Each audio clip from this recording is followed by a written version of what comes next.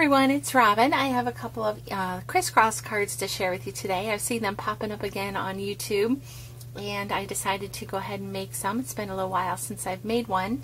Probably, I'm going to say at least 6 months, maybe even close to a year. But I saw one recently. I think it was Laura. I know it was Laura from Robin Laura, who's a brand new designer for Wild Orchid Crafts. I'm so excited about that. So be sure and check out her channel. She does a fantastic job. And so anyway, it just inspired me to go ahead and make one again. And for those of you that are new to Criss-Cross cards or are not sure how to make them, I will have a tutorial, just kind of basic construction tutorial for how to make this size card, 6x6, at the end of this video. So be sure and stay tuned. Well, stay tuned anyway. But let me go ahead and share with you what I did. I made a couple of winter cards. I don't have a sentiment on here because I'm not sure what I'm going to do with them yet. It may be what I thought of, a couple ideas. Not that I'm trying to rush winter, because I was telling my husband this morning, I'm really not ready for winter. And you know, you see our yard needs raked, and it looks like a cold, dreary morning this morning. And so I was just telling him I'm really not ready to see the snow flying, and but I know it's coming. So I was thinking, all that to say, I was thinking about sending this when the first snow falls, sending this to our daughter who's away at college. But I don't know. I have a couple of cards. I'll show you the other one in a minute. It's not done, but I'll show you anyway. But it may be a winter birthday card. It could be a Christmas card. Just haven't decided. So let me go ahead and show you this cute little image. This is a Digi image. Sylvia Zett is the designer. She is a UK designer and does a fabulous job. She's so cute. And for those of you that are newer, this puffiness is called liquid applique, and it comes in a liquid form, and you just kind of squeeze it on. Well, you don't kind of squeeze it on, you squeeze it on really thin. And then what I do is I'll sprinkle glitter on it, and then you'll use your heat tool, like your embossing tool, and then heat it just until it starts to puff up, and you'll know. You don't want to overheat it or it can burn. And then you get this cute little snow effect. So, and you can just pick that stuff up at, I know Joann's has it because that's where I got it, and it lasts forever. I've had it for a couple years. So just your little quick tip there. And then I colored the image itself really, really light so as not to compete with the bold colors of the pattern paper. And let me go ahead and show you the pattern paper that I used. It's an older one that I have not used because I've been hoarding it. I love it. I would love to get my hands on this 12 by 12 someday, but it came out in 2009, so I know it's probably the chances of me finding it are very slim. But it's Basic Gray Eskimo Kisses, and probably, I'm going to say my top 5 favorite Christmas collections of all time, for 2 pattern papers in here in particular. I'm going to show you just really quick. This one, I love it. There's something about these images that just, I don't know, warm my heart. I love them. And then this one here with these cute little deer. I absolutely love this paper. So I've had this for years, and I've just now decided to let go of some of it by not hoarding it. So why do we do that? I don't know. It's just paper, but I love those 2 in particular. But this is the first I've used of that paper pad. All that to say, getting way off track. But so these are the embellishments on the front. Chunky, but I love it.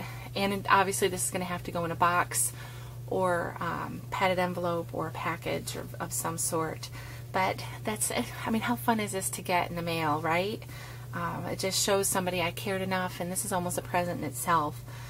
But I've gone ahead and added diamond stickles on the trellis rows. All this is from Wild Orchid Crafts, as you know, I'm sure, from watching my channel.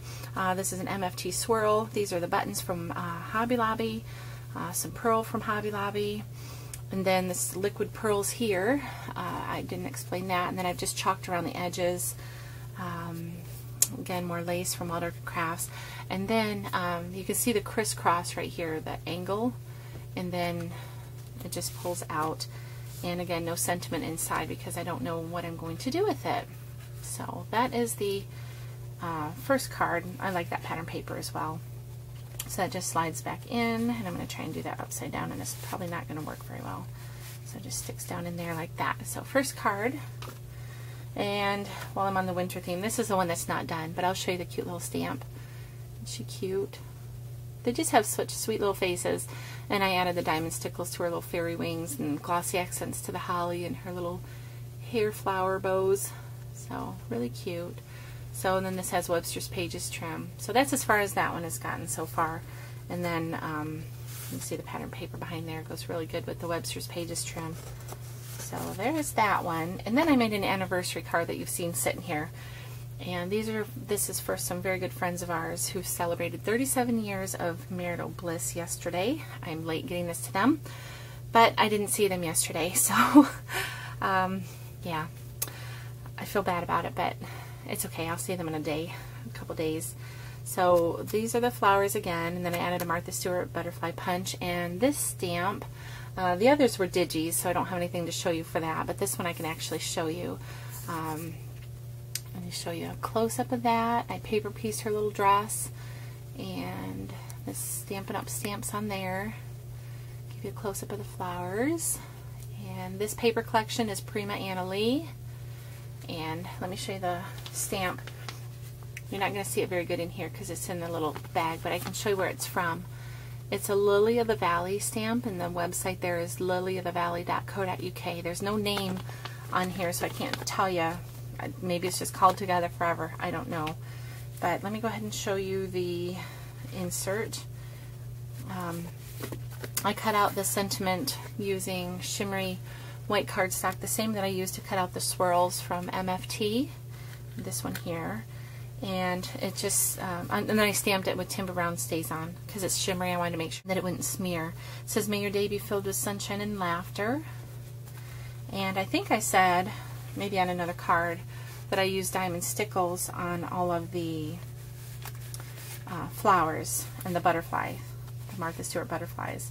So those are my 3 easel cards, and if you stick around, I will be sharing with you how to create the base for that easel cards, Criss-Cross cards.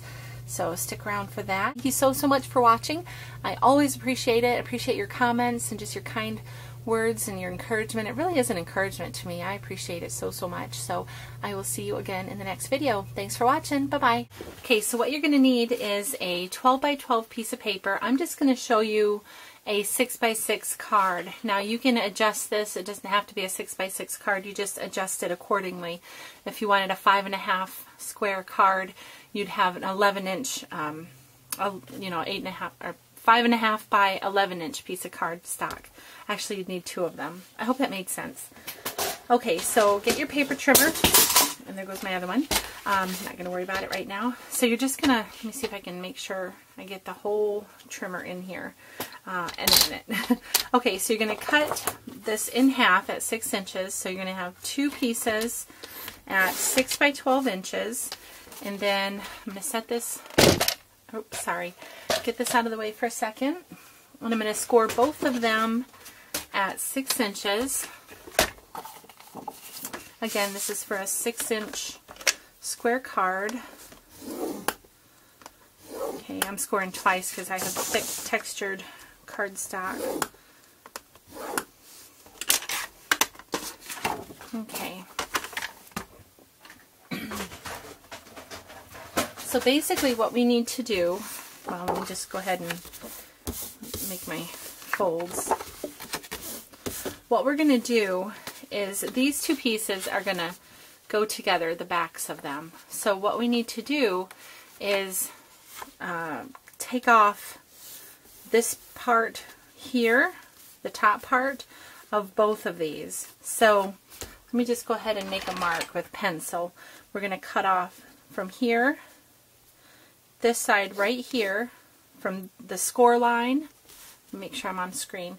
From the score line here to this corner, this top part of this side. And then I'm just making these marks for you guys so you can see what I'm doing because I'm white on white. So you don't have to do this when you do yours. So then I'm going to do it from this score line here. From my score lines, you're always going to go from the score line down to the bottom here. And then you're going to cut off this part. Okay, so I hope that makes sense. I didn't make the line because I don't trust myself to do it straight.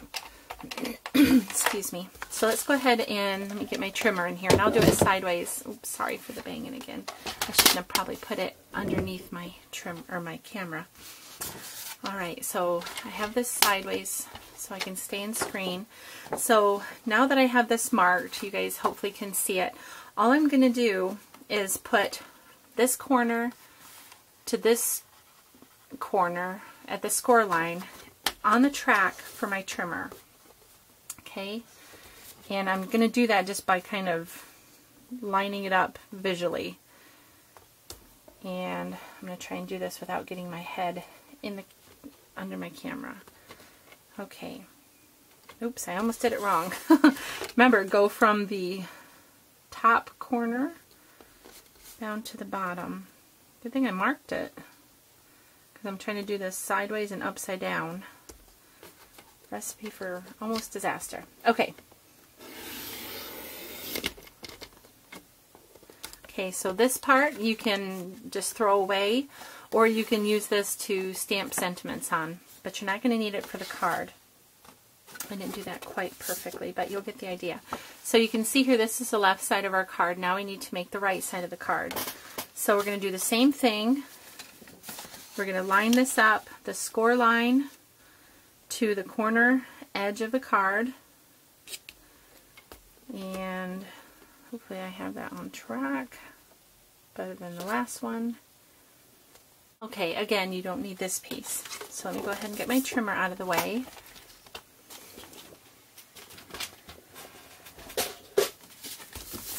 Alright, now you can see how this is just going to come together, and I just use ATG tape to adhere this.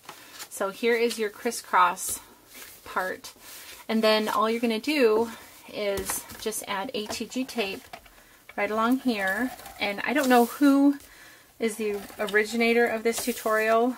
I heard somebody mention years ago that they saw it on Split Coast Stampers. So I know I saw it years and years ago. Somebody, I think it was a Stampin' Up! Demonstrator, had shared it. I really don't remember. It's been that long ago.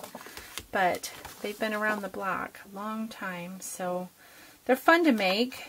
It's not something I would mass produce because it does use a lot of paper. But, you know, for a special occasion or something, I think they're fantastic. So here's basically what your card looks like now. Okay? And then I would do your embellishing. Like, you're going to put paper partway down on this back paper. At least, you know, I would recommend it. And then you're going to put, you know, some paper here. And then once you do, you're going to attach, you know, adhere liquid glue here. And then that'll fold down to create this, you know, pocket. And then you're going to add some liquid glue here.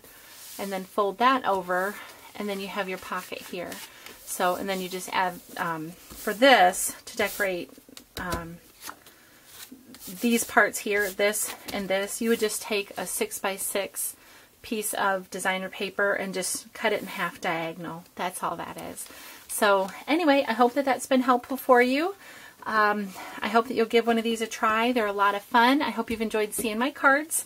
And if you have, I hope that you'll consider giving it a thumbs up. So as always, I will see you again soon in the next video, probably with an autumn project. I'm not promising, but that is the plan. I do have an anniversary card I need to make, so that may be it. I don't know. So anyway, I hope you have a great day. Thanks for watching. Bye-bye.